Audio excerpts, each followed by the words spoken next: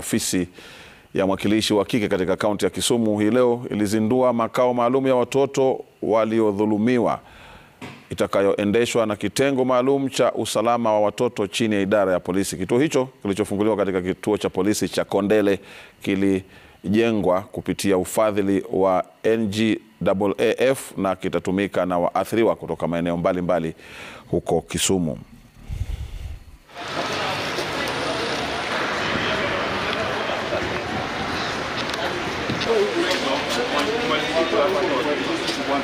County police commander, sir, we have officials.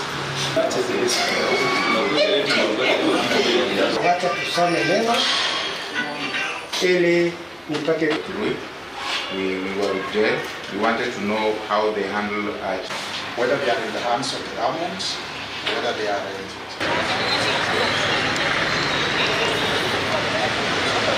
having this facility in a police station is a good move for us because, number one, we are assured of maximum protection from our security team.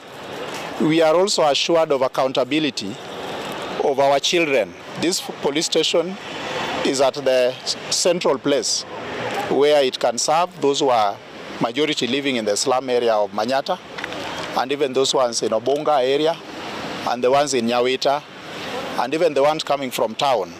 So this facility will really decongest some of the facilities we had.